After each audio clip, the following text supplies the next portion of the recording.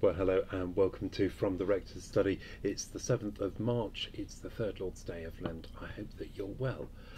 Let's start by getting our focus in the right place, shall we? There are so many things going on, all sorts of things constantly distracting us, and all sorts of important things. But the most important thing is always for us to hear from God in His Word. So let's get our focus on that as we start. Our psalm for the day is Psalm 19, so let's read that together. Would you read that with me?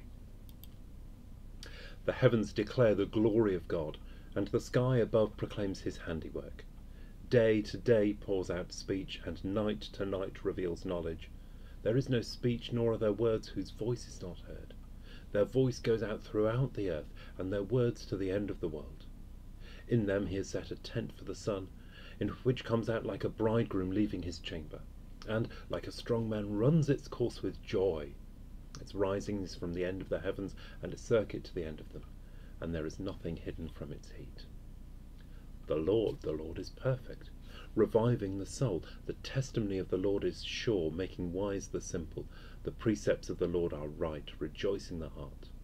The commandment of the Lord is pure, enlightening the eyes. The fear of the Lord is clean, enduring forever. The rules of the Lord are true and righteous altogether. More to be desired are they than gold, even much fine gold, and drippings of the honeycomb. Moreover, by them is your servant warned. In keeping them there is great reward.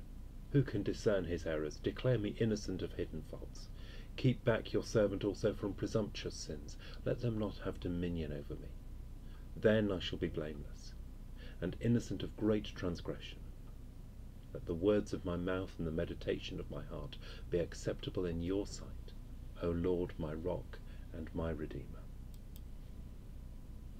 The psalmist there, he talks about the glory of God, God's greatness, His goodness, His splendour, how it's displayed in the whole of creation.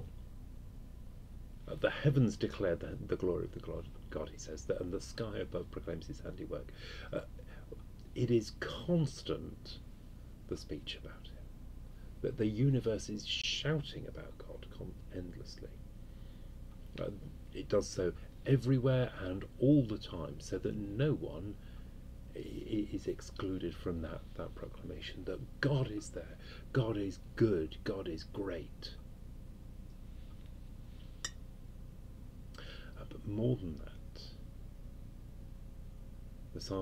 because the psalmist knows that that's not the sum of the speech about God. We have God's own speech about Himself in His Word, in the Bible.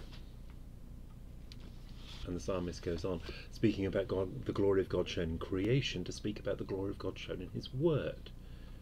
The law of the Lord is perfect, reviving the soul. The testimony of the Lord is sure, making wise the simple. The precepts of the Lord are right, rejoicing the heart. The commandments of the Lord, and so on.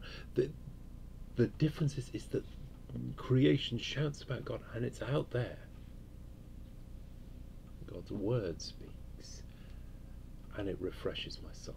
It makes me wise. It changes my heart. It has that power.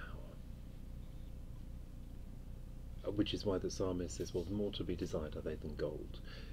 These are the most precious things. That's why in our coronation service, when the newly crowned monarch is crowned, then they are handed a Bible and told this is the most precious thing this world affords. It's incredible, isn't it? That the monarch wearing the crown with some of the largest diamonds in the world, with the sceptre and the orb and all.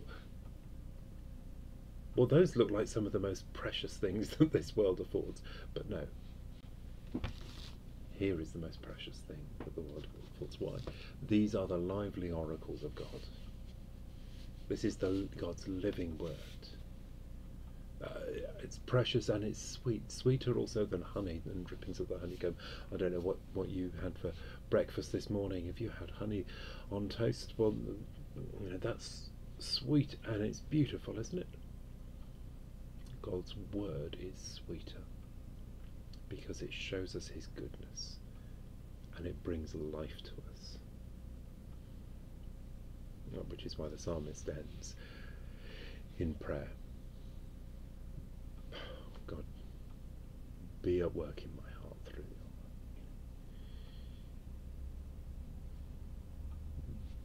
your word. By your word I am warned. Make me blameless, so that the words of my mouth and the meditation of my heart will be acceptable in your sight, O Lord, my rock and my redeemer.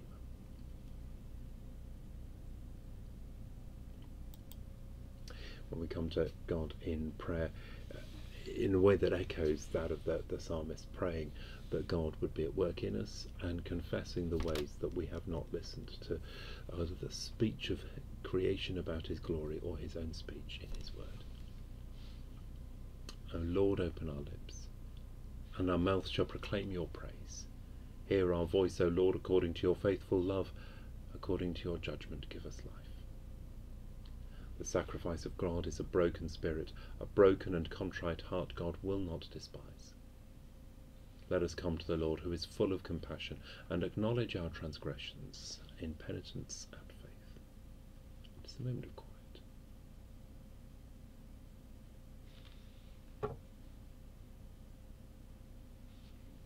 Almighty God, our Heavenly Father, we have sinned against you and against our neighbour in thought and word and deed, through negligence, through weakness, through our own deliberate fault.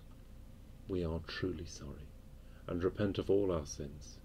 For the sake of your Son, Jesus Christ, who died for us, forgive us all that is past, and grant that we may serve you in newness of life, to the glory of your name.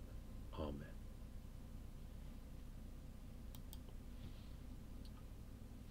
Well, first hymn, it's a psalm. It's Psalm 51, words of which are echoed in our prayer of confession.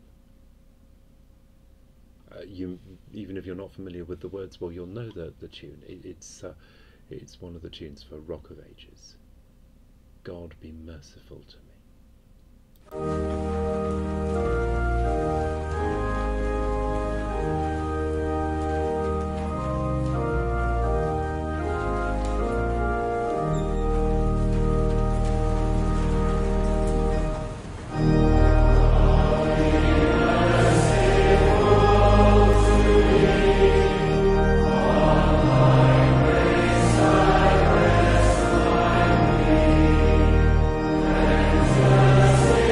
God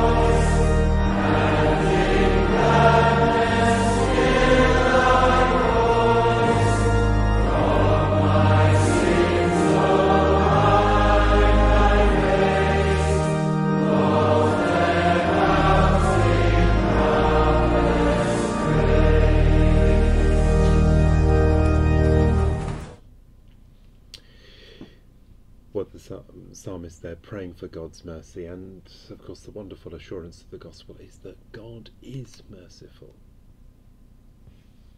That's why the psalmist can cry out, "But God, be merciful to me according to your steadfast love."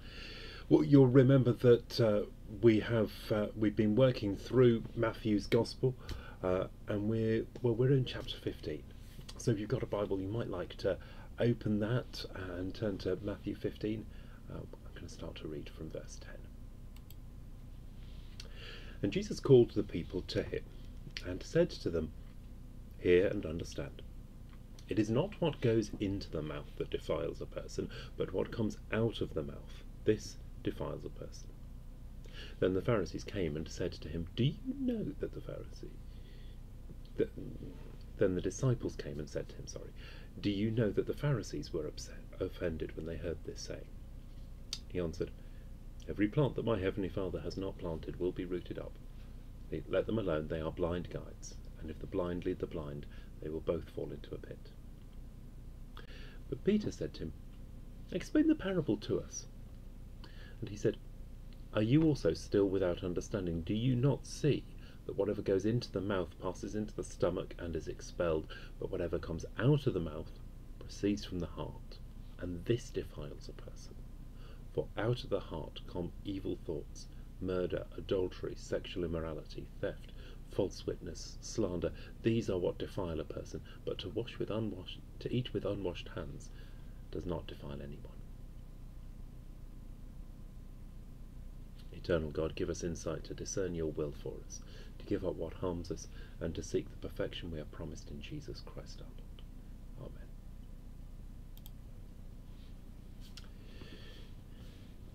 It's been interesting seeing some of my memories on social media, reminding me that, well, it is just 12 months ago that we were sort of launching into this adventure that has been COVID-19. It's been an interesting time, hasn't it? And one of the things that I was reminded of was how, yes, we were all getting used 12 months ago to washing our hands every 5 minutes. Washing our hands, singing happy birthday or saying the Lord's Prayer. It takes the same amount of time. And I remember, so I was washing my hands so much that they were constantly dry and almost painful.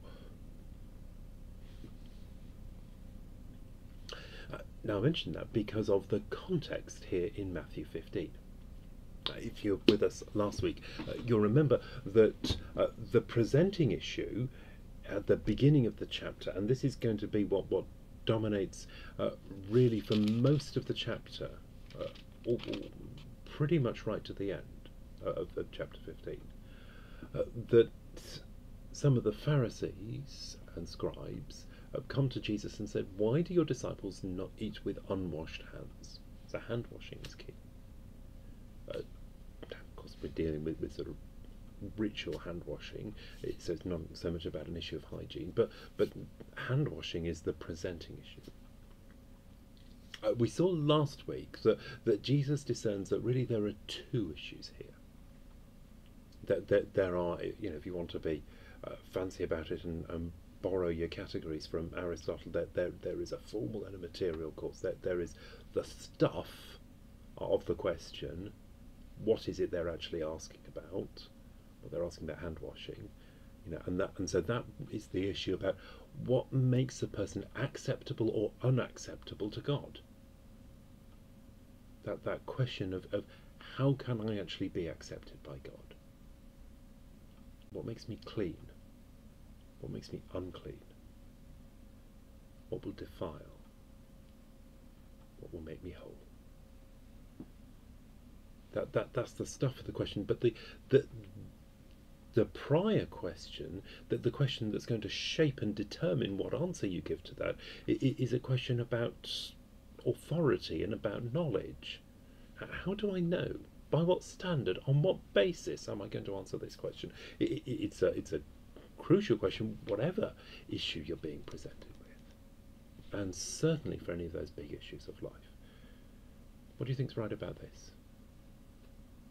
Why don't you do that? How can I be saved? How can I be forgiven? How can I have peace? By what standard am I going to answer that question? And we saw last week that, well, the Pharisees and the religious leaders, they are bringing their human traditions, that is the thinking of their society, to bear on that. And Jesus shows that when you do that, in fact, when you apply anything other than God's word as your standard, you will end up a slave. You'll end up a slave to what other people think. You'll end up a slave to all sorts of duties that really are unnecessary. But instead, God's word sets us free. And as it does, it sets us free to love our neighbours truly, and free to love God properly. So that was last week, where Jesus is, if you like, clearing the decks. Saying, okay, you've asked me this question about hand washing. First, I've got to answer this question. On what basis? By the word of God.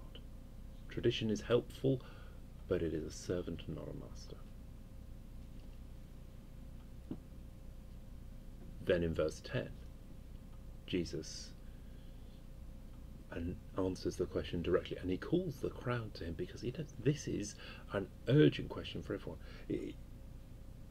And he says, hear and understand, it's not what goes into the mouth and defiles a person.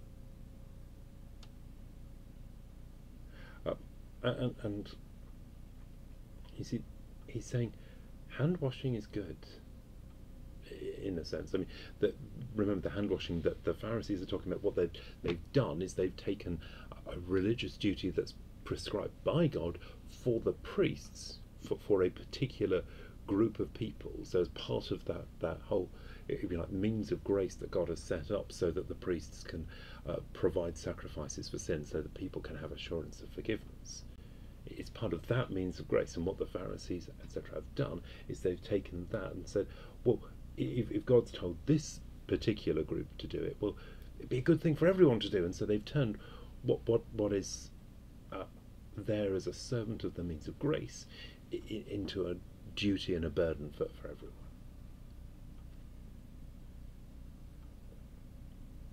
everyone. And hand washing has a role, doesn't it?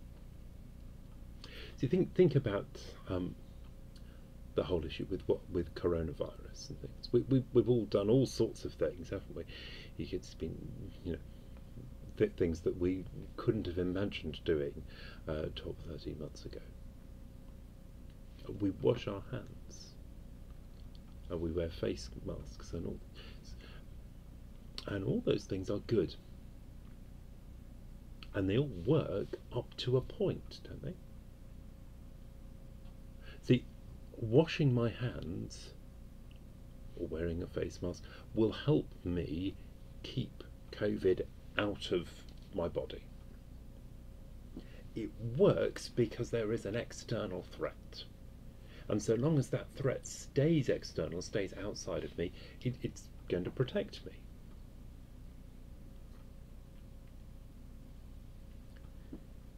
If I get infected, though, it's not going to cure me.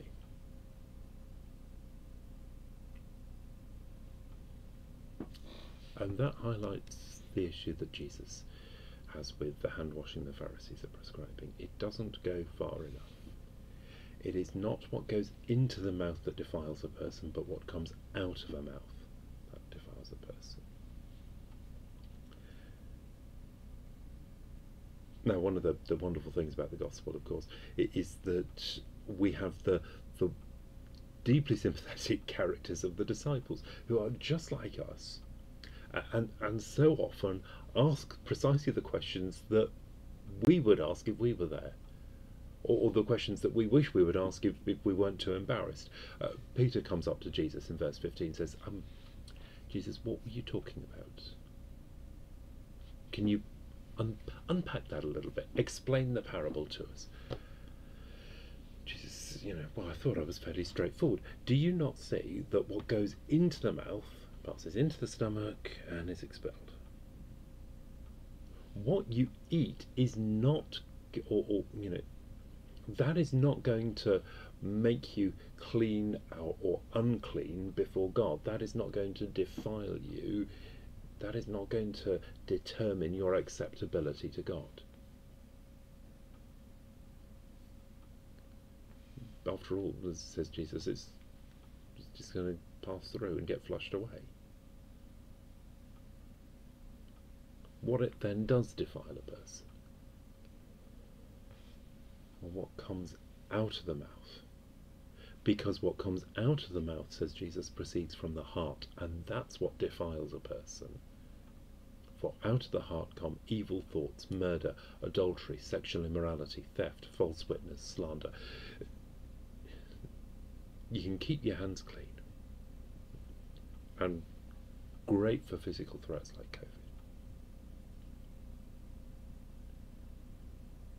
But that is not going to affect what defiles you or not. Because the problem isn't external, it is internal. It is shown by my words, which reflect my heart, and what comes, and there it's evil thoughts, murder, adultery, sexual immorality, theft, false witness, slander. It's not even just actions, is it? You see, it's evil thoughts.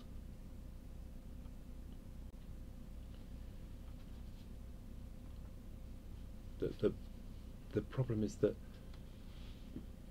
washing my hands, I'll never get far enough. I was reminded of the great scene from Shakespeare. When I was at school, we did Macbeth, and Lady Macbeth has this wonderful scene where she is wrestling with her guilt, and it's driving her insane.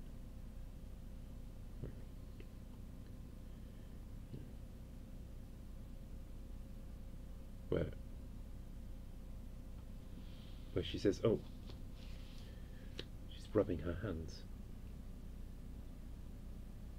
Out, damned spot, out, I say.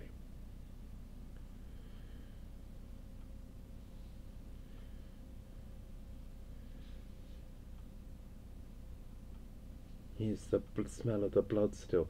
All the perfumes of Arabia will not sweeten this little hand. And she's scrubbing at it. And she can't get clean.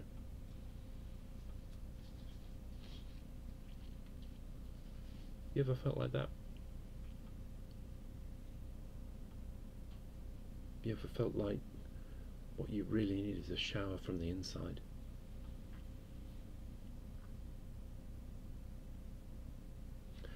And what Jesus says is, that's right. And in so doing what he's doing, what he does, just like last week, takes aim at every human system of religion, completely demolishes it, at the same time as showing why they are so attractive. See, the attraction of the system of the Pharisees and any other similar system is, well, I can do it. I just need to make sure that, I pray 5 times a day, or I go on the right pilgrimage, or I follow the right things and cancel the right people on social media, or you see the attraction? I know that I need to do something, or something needs to be done to make me acceptable. I know that instinctively, because my conscience is troubled, rightly, that there are things that our conscience gets troubled about that it really shouldn't. But there are things our consciences get troubled about that they definitely should, and things that our consciences don't get troubled about that they certainly ought to. And so we know that something needs to be done. And and all those human systems and approaches, well, they come and say, here you go, take this paracetamol 5 times a day, and you'll be right as rain. But Jesus says it cannot work like that. However you scrub your hands, get out the wire brush and douse them in bleach, or it will not get your heart clean. That's the problem, isn't it? You see, that those COVID protections work because the threat is external. But the problem with sin is it is not external. But says Jesus, it comes from my heart, because my heart is sick. My heart is defiled. That is, my heart is, well, I'm turned in on myself so that I do not love God with all my heart, soul, mind and strength, and I certainly don't love my neighbour as myself. I'm curved in on myself by nature. And my heart, well, it is too full of the love of self, and there is no room for the love of God or my neighbour. And therefore come out of it evil thoughts, and therefore come out of it all the things that would lead to murder. If not in act, then in thought, and that anger, or the resentment, or adultery and sexual immorality. Again, if not in act, then in thought. Theft, false witness, slander. My speech and my thought are corrupted, and I'm defiled.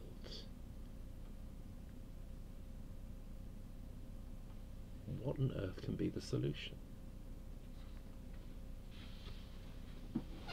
How can my heart get clean?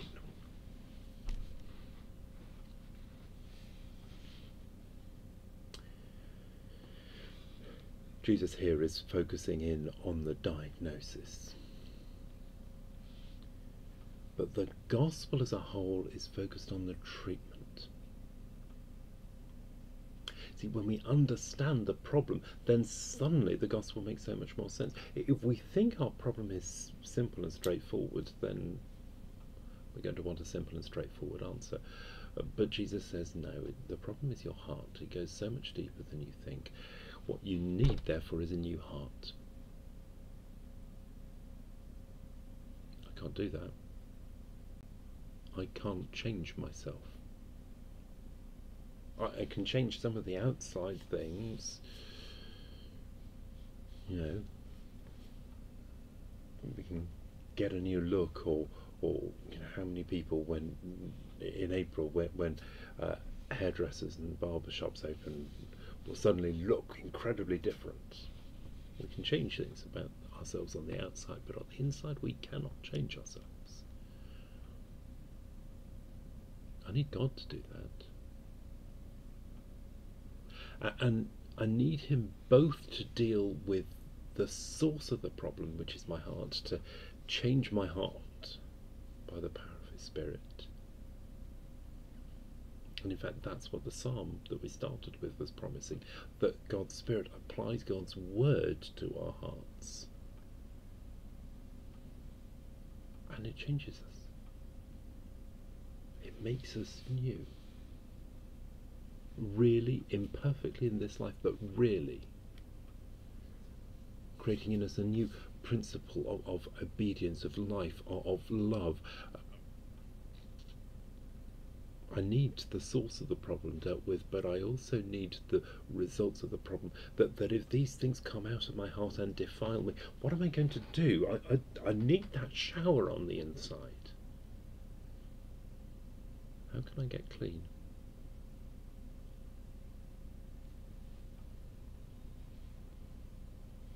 We're just over halfway through Matthew's Gospel. And the whole Gospel is driving like an unstoppable train towards Holy Week and Easter. And Jesus on the cross, what he does is he takes into himself, like a an absorbent sponge all the defilement from my heart and from all those who are his. And so that the guilt and the filth that would condemn me, that in my own conscience and even more before God, well, it's not here anymore. It's there. And he dies bearing the condemnation that takes and deserves from God. And he goes down into death and rises 3 days later in new and glorious life, and my sin and my guilt is laid dead in the tomb.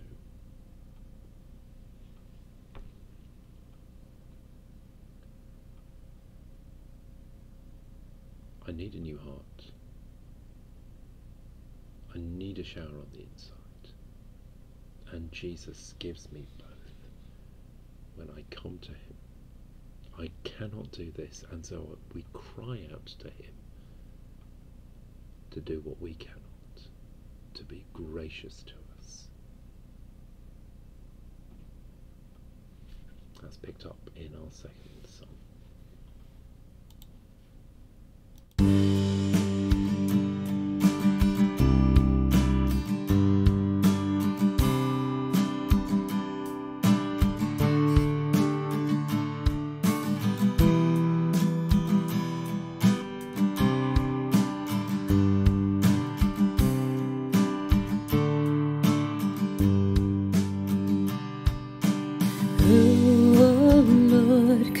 Save themselves, their own soul could heal. Our shame was deeper than the sea, your grace is deeper still. Who, oh Lord, could save themselves, their own soul could heal. Our shame was deeper than the sea, your grace is deeper still. You alone can rescue, you alone can save, you alone can lift us from the grave. You came down to find us, let us out of death. To you alone belongs the highest praise.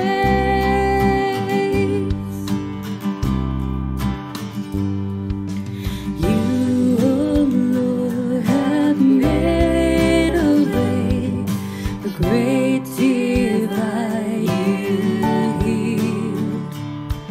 For when our hearts were far away, your love went further still. Yes, your love went further still. You alone can rescue, you alone can save, you alone can lift us from the grave. You came down to find us, let us out of death. To you alone belongs the highest praise. You alone can rescue, you alone can save, you alone can lift us from the grave. You came down to find us, let us out of death. To you alone belongs the highest praise. To you alone belongs the highest praise.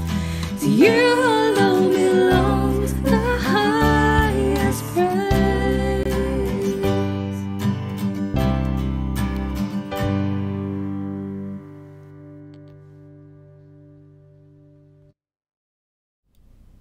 So let's pray. In penitence and faith, let us make our prayer to the Father and ask for his mercy and grace. For your holy people, that they may triumph over evil and grow in grace, we pray to you, O Lord. Lord, have mercy. for candidates for baptism and confirmation, that they may live by every word that proceeds from your mouth, we pray to you, O Lord. Lord, have mercy. For the leaders of the nations, that you will guide them in the ways of mercy and truth, we pray to you, O Lord. For the needy, that they may not be forgotten, nor the hope of the poor taken away, we pray to you, O Lord. Lord, have mercy. For the sick in body, mind, and spirit, that they may know your power to heal, we pray to you, O Lord. Lord, have mercy.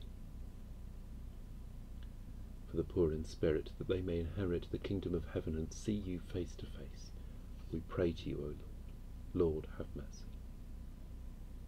And so we commend the world for which Christ suffered to the mercy and protection of God. And the collect for today. Almighty God, whose most dear Son went not up to joy, but first he suffered pain, and entered not into glory before he was crucified. Mercifully grant that we, walking in the way of the cross, may find it none other than the way of life and peace, through Jesus Christ, your Son, our Lord, who is alive and reigns with you in the unity of the Holy Spirit, one God, now and forever. Amen.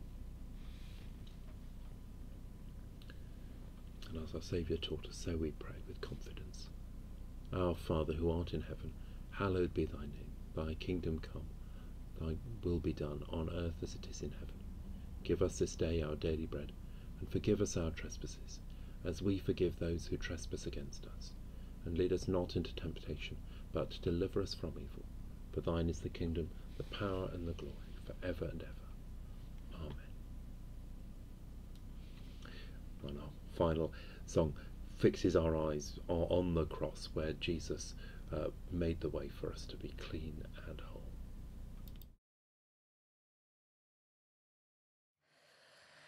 When I survey the wondrous cross on which the Prince of Glory died, my riches gain I count but loss, and poor content on all my pride.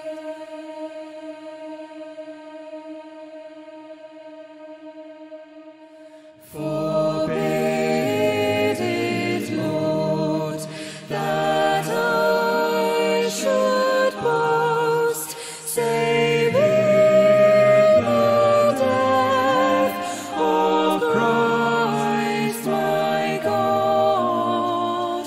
All the vain things that charm me most, I sacrifice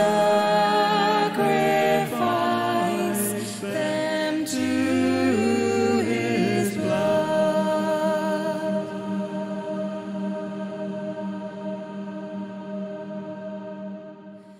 See from his head, his hands, his feet, sorrow and love flow mingled down. Did e'er such love and sorrow meet, or thorns compose so rich a crown?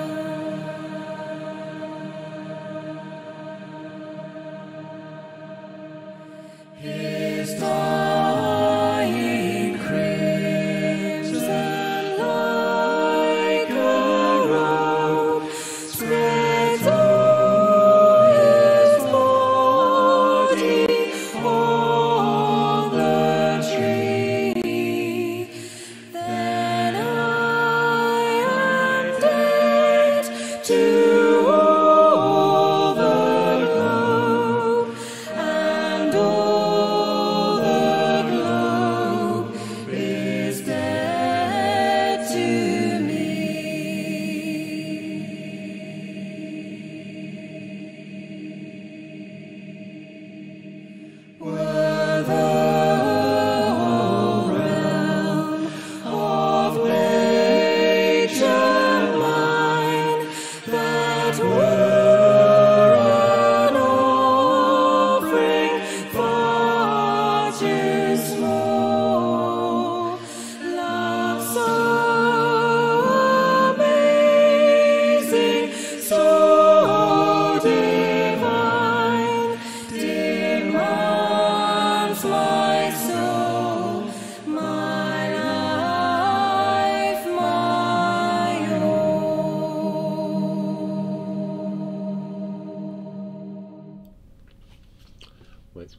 with you. I do hope that you're well and looking after yourself. Of course, one of the exciting things that's going on at the moment is we've got the sort of roadmap back to well, something like normality. Remember that? One of the things that affects is, of course, our church services, and we're looking to be regathering physically with all sorts of restrictions still. So that will still be safe, and I'll still be booking things. We were looking at doing that from next Sunday. I think a number of people felt that was a bit earlier than they were comfortable with, so we're going to be back 2 weeks after that. So 3 weeks today, on the 28th of March. That is Palm Sunday, 9 o'clock at St Catherine's, 11 o'clock at St Margaret's House. And it would be great to be back and to celebrate Holy Week together in church. Do check the website and Facebook and emails for more information, or if you want to know more, just give us a call here at the Rectory. But let's close with our final prayer of blessing.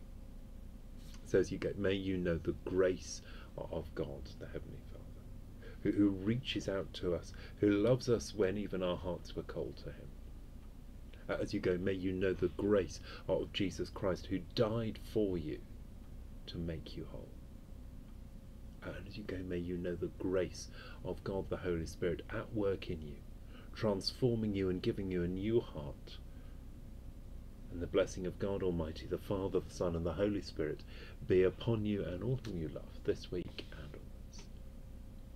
So go in peace to love and serve the Lord. In the name of Christ. Amen.